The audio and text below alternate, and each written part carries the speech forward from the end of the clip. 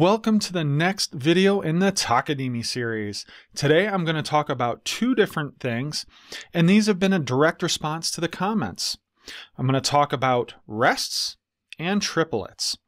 And again, I just want to thank you for all the comments. The feedback has been absolutely wonderful and actually surprised me a lot more than I expected.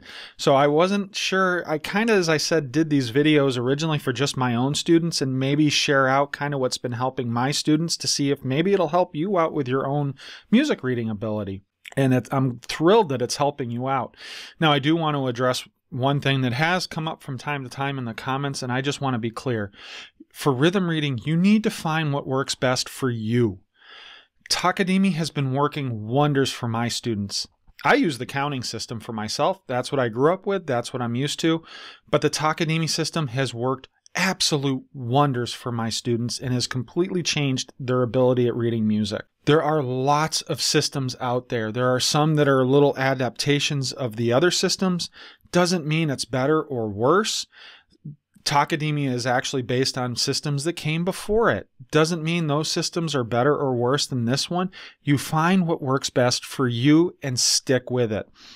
And also the other thing is you're going to find some of these systems, when you get more into depth, like quintuplets and septuplets and some of those really more advanced rhythms that you might come across, some of these systems might struggle a bit. And I'll even readily admit, Takadimi, you have to adapt it a bit when you get down to those details. And I will talk a bit about those down the road. But honestly, for everything my students come across, and seriously, most of the stuff I see in my own music, everything covered in these Takadimi videos will cover 99% of everything I come across in my daily life, and definitely covers everything my students see. Without a doubt, it covers everything my students see with no problem, and they could easily go on to the next step, whether they join a community band or join a different type of group and just play for the fun of it. This will get them through that, no problems at all. After today's video, I will down the road, as I mentioned, go further in depth on some of the more larger rhythms, like, as I said, septuplets and some more advanced rhythms you might come across. But after this video today, I'm going to kind of go back and just show different examples of all the things we've talked about from the beginning up until today. And I'm going to use some of the instruments you see right back there behind me. For today, I'm going to again stick with the drum pad and actually just play on using the drum pad in front of me. But sometimes hearing them on a different instrument will help you out a lot. But as I said, in today's video, we're going to cover rests and triplets. Before I jump in though, please don't hesitate to hit that subscribe button down below. And while you're down there, also hit that bell button right next to it so you can stay up to date with all my latest video tutorials. And I just want to give a huge shout out to all my new subscribers and say welcome. I really appreciate that you subscribe to the channel, and I'm just so happy that you're finding whether it's these music related videos or some of the tech tutorial videos helpful, or maybe even both of them. I really do thank you all for subscribing. And if you have some friends or family or colleagues that you think might find these helpful, please let them know. And also don't hesitate to leave a comment below. I know, especially with rhythm reading and tech, honestly, lots of things can come up, issues happen, further questions, things like that. I will read and respond to all questions and comments and use them to spark videos just like this one. So let's jump over to my iPad. So up until this point, I'm not going to really recap the other things we've covered. If you're not sure about things, please go back into this playlist and check out the earlier videos. But as I said, we're going to start by the rests. So there's a couple different rests. It might help if I'm actually on the pencil icon so you can see what I'm drawing. The first rest we're going to start with is called the whole note rest. Just like a whole note, the whole note rest gets 4 beats. The whole note you hold out for 4 beats. The whole note rest, you rest for 4 beats. And you're going to see really quickly how I count these. I am a big fan of the keep it simple. Finish that however you would like. But I'm a big fan of the KISS method. The next type of rest is the half note rest. Half note gets 2 beats. Half note rest gets 2 beats. And then the final one, and excuse my drawing on this, is called the quarter note rest, and that just gets 1 beat. Quarter note gets 1 beat, quarter note rest gets 1 beat. Now they do like to keep it consistent, which helps make this easier. Now I do like to keep this simple, and I just I use one thing to say all this. I use the word rest. The rest just equals one beat. So if it's a quarter note rest, I just say the word rest once. I'm going to use just the R to abbreviate the word rest, just to save on the writing and help speed this up a little bit so you don't have to wait for me to write out the whole word. When it's a half note rest, I just say the word rest twice. And when it's a whole note rest, I just say the word rest 4 times. So let's say I had a 4-beat whole note rest. I would go rest, rest, rest, rest, play. Half note rest, rest, rest, play. Quarter note rest, rest, play. So let's put this into some examples. So we're going to start with quarter note rests. And then what I'm going to do is I'm going to get my metronome going. So remember, on the quarter notes you say ta, and on the rest you say the word rest. So this is going to go 1, 2, ready, go. Ta, rest, ta, rest, ta, rest, ta, rest, ta. And if I drum that on my sticks, 1, 2, ready, go. Ta, rest, ta, rest, ta, rest, ta, rest, ta. And that takes us through that example. Let's do a half note rest. So this one's going to go ta, rest, rest, ta, ta, rest, ta, ta. Because we have the half note rest that gets 2 beats and the quarter note rest that gets 1 beat. So let's start the metronome. 1, 2, ready, go. Ta, rest, rest, ta, ta, rest, ta, ta. Now let's add in the whole note rest, which, as I said, gets 4 beats. So if I speak this one, it's going to go ta, ta, rest, rest, rest, rest, ta, rest, rest, ta, ta. You know, it helps if I could actually count to 4 and realize there's an extra line there. All right, let's get that metronome going again. 1, 2, ready, go.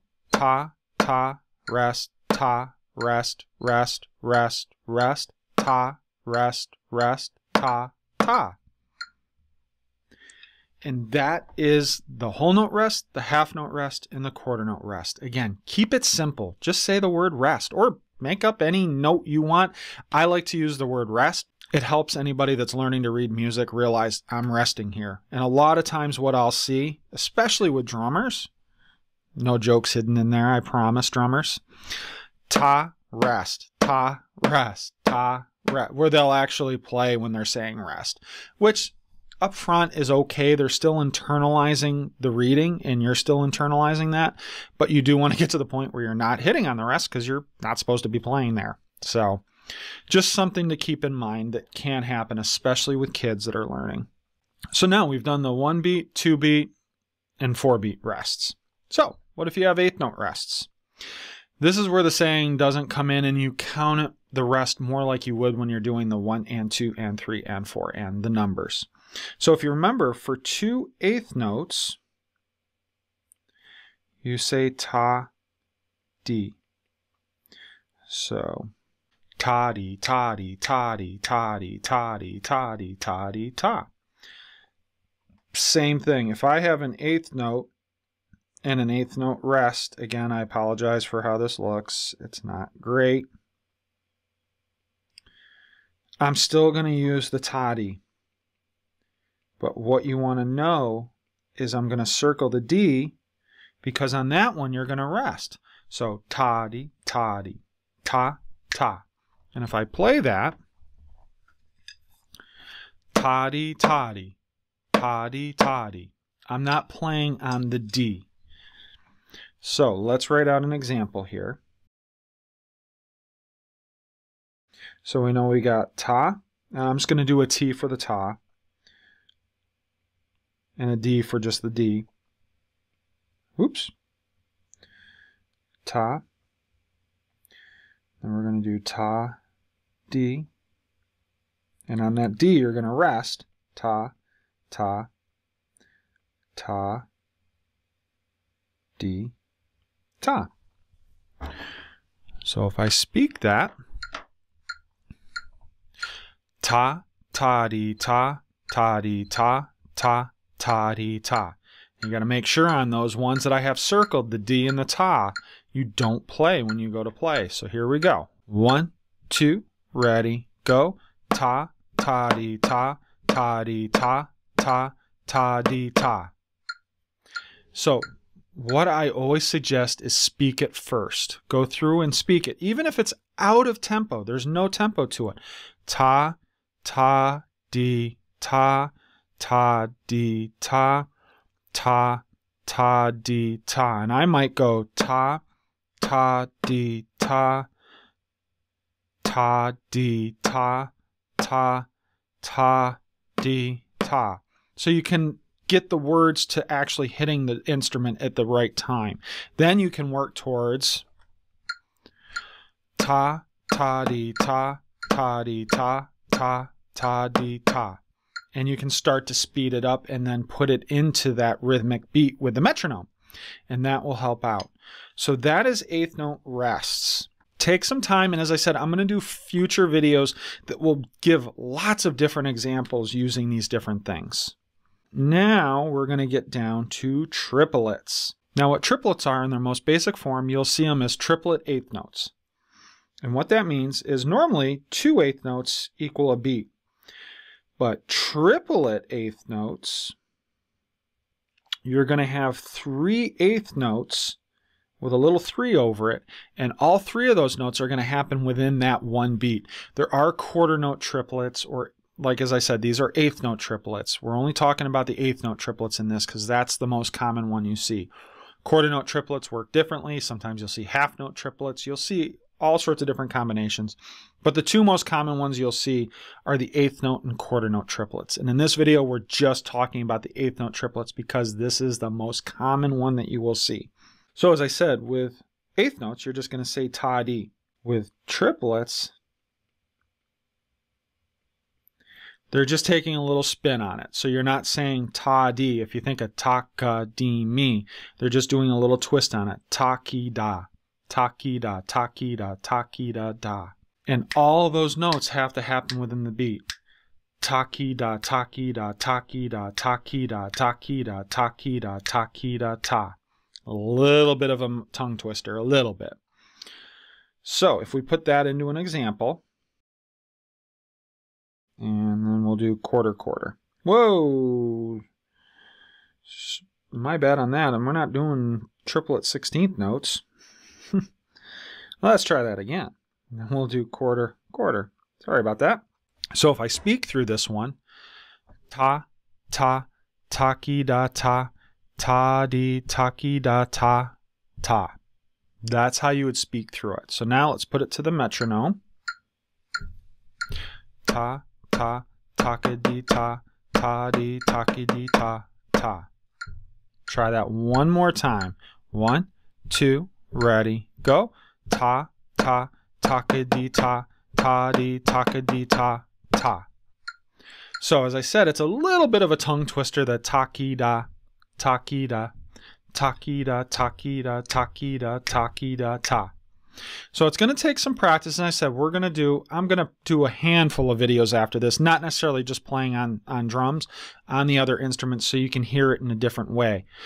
But take some practice, take some time, go through these different rhythms. There is a great app. I did a video on, I believe it was the teacher side of the app a little while ago, actually quite a while ago at this point, called Sight Reading Factory. I would strongly, if you're really working on rhythm or a teacher that's working on rhythm with students, I would really, really look at this app. You're going to see me use it in my future videos. It's an app I use all the time. I project it and we spend the first few minutes of every rehearsal going over just reading rhythms. We count them out together and then we play them as a group and then we go about our normal rehearsal. But Sight Reading Factory allows you to really customize sight reading, reading rhythms. So I hope you find that helpful. Again, I know there's been some comments on some like 16th note rest and some more advanced rhythms. We will get to them in time, I promise. I'm just going to kind of settle in on these rhythms and just show different examples, multiple examples on multiple instruments so you can hear the different sounds and kind of how it all comes together. Again, please don't hesitate to leave some comments down below if you're not sure about things. Otherwise, this is Adam on Tech. signing off.